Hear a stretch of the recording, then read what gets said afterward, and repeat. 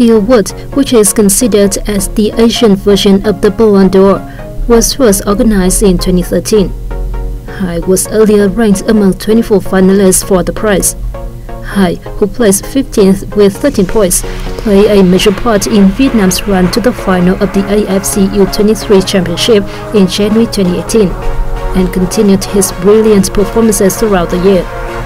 He won the Most Valuable Player award as Vietnam secured the AFF Suzuki Cup 2018 for the second time in December. Hai is the first Vietnamese player listed as a finalist for the award. Meanwhile, Tottenham and Korean star Son Heung-min was announced as the winner with 206 points. It was the fourth time he has won the prestigious award.